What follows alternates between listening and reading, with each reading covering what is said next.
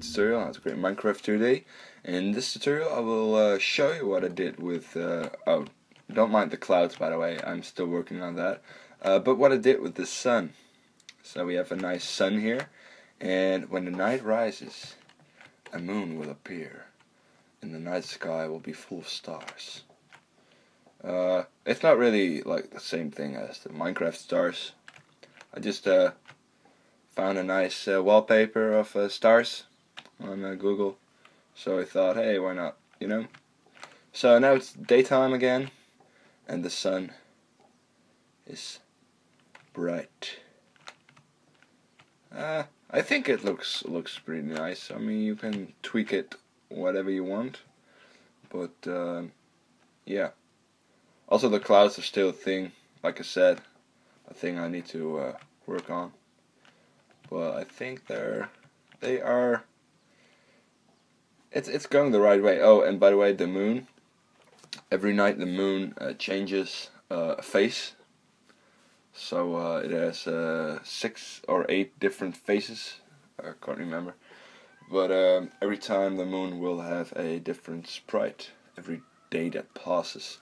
And by doing that, we can also count the days of our beautiful Minecraft world. So yeah, see, now it's half moon, something like that.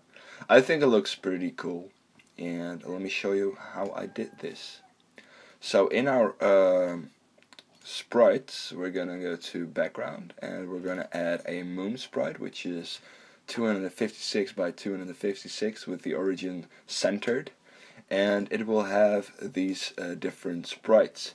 Now you can just find these sprites by going, I put them right here. You just download the regular Minecraft resource folder from Google, just from Google, and you go to environment, and here you will see the moon faces. See, it's exactly the same. You will also find the sun here. Now what we are gonna do with these black sprites is we are gonna change the blend mode to BM _add, which will make sure that the image will be added to the background. That's why we will only see the colored sprites and not the black sprites. Alright, great. Same thing with the sun. The sun has a centered origin sprite of 256 by 256, and this will be the sun. And then you will need a sprite which is just basically the stars background. Yeah, I think it looks pretty cool. You can make one yourself as well. I just found this one ad on Google. Now, what we're going to do is we're going to go to our object background, and we're going to go to the create event, and here we will see that we have a day and night cycle settings like this. This is just for a test thing. I mean, you can put the trends to 10 or 1, don't care, and then you can say the time cycle like this one, which is actual 20 minutes. Like I said in the previous tutorial about the day and night cycle. Okay, and here we see the begin positions of the sun and the moon. So I will create a variable moon x, moon y, sun x, sun y, trends to night and trends to day. So this will be the transition, and it will obviously be both false, because we don't have a transition at the moment when this object background is created. I'm sorry for my bad grammar sometimes. And here we will see that the moon image index is the moon face, half moon, full moon, etc. So the index will be 0 first. And here we will see the global day. So here we see a day counter, which is can come in handy for later stats, like option and then statistics, player statistics, something like that, you know. Just a nice add-on. And here we see that the global night is false, and we will use this for spawning mobs later in the game. Alright, and the stars alpha will also be 0. Now, I created a step event, and the sun x, the moon y, sun x, and sun y will have this position, which is basically the same as the create position, because we need to do this whenever the trends to night is false or trends to day is false. So both of these functions will not happen, so we gotta fall back to our basic position here. Now, if our transition to the night is true, then we want to change the x position and y position of the sun and the moon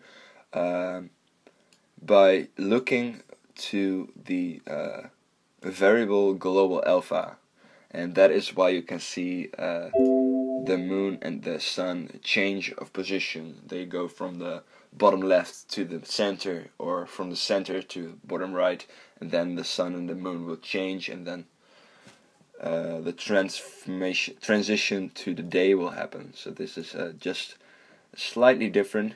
I think the only thing that happened here is the moon x and sun x are changed, same as the amount here. I don't know why I have 44.4. It was a glitch that the moon wasn't centered exactly in the center of our X view, so I had to adjust it with 44.4. I have no idea why, so still got to figure out maybe how we can fix this, but I think this looks fine, even though we have to add a small change. Yeah. So here, this is for the clouds, so you can add this or you can't add this. You can change it. I don't know. I just still have to figure out what the exact settings are for the clouds, stuff like that.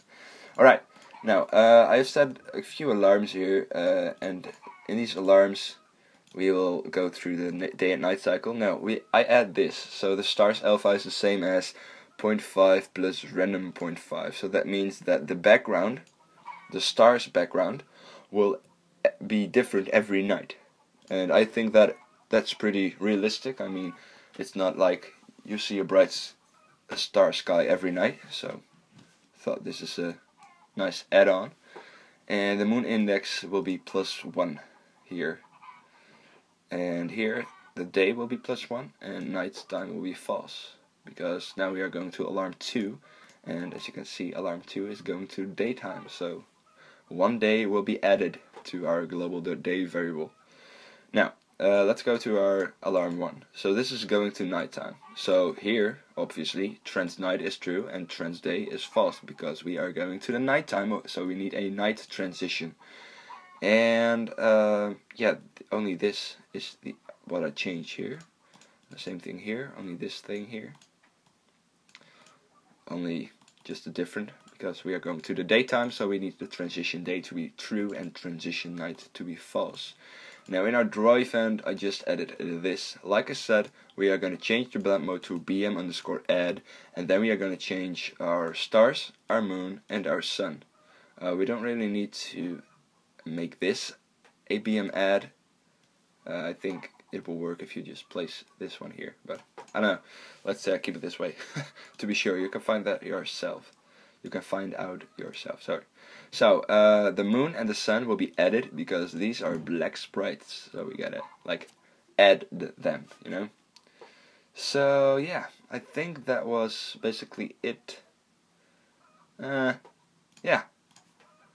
And if you did that, then you will see a beautiful day and night transformation.